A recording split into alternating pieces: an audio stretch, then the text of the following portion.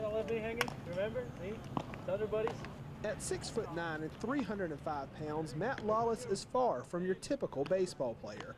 Bigger than most guys, and I kind of stand out here. Lollis was born and raised in Riverside, California, where his father first introduced him to the sport he now loves. Dad used to play slow pitch softball when I was younger, so I started going on the field real young, and now the rest is history, really. He taught me how to play baseball. I've been playing since I was 4 years old, so it's all I've ever wanted to do. Lollis played 1 year at Riverside Community College before being drafted by the Padres in the 15th round of the 2009 MLB draft.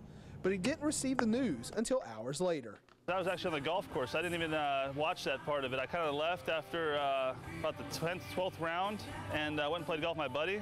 When I got done off the golf course, I had a voicemail from my area scout saying they had picked me up.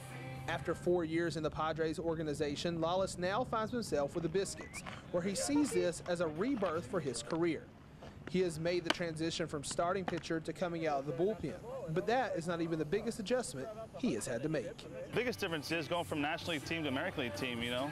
The Padres know that I had a chance to hit, which I always love to do, and American League team, I don't get to do that now. I've had a fortunate enough time to get a couple of bats in my career, and I missed that part of it. But it's his walkout music that really connects him with the fans.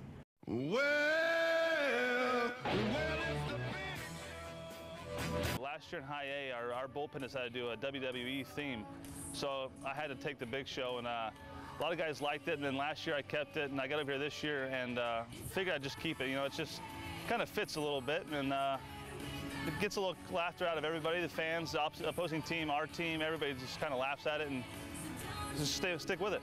Do you think you could take him down to the wrestling ring? No, he's got a little bit of a reach, and he's a little bigger than I am, so I think he's got the advantage there, but I'll take him on the field any day. From Riverside, California, all the way here to Montgomery, Alabama, Lollis has made several stops along the way in his baseball career.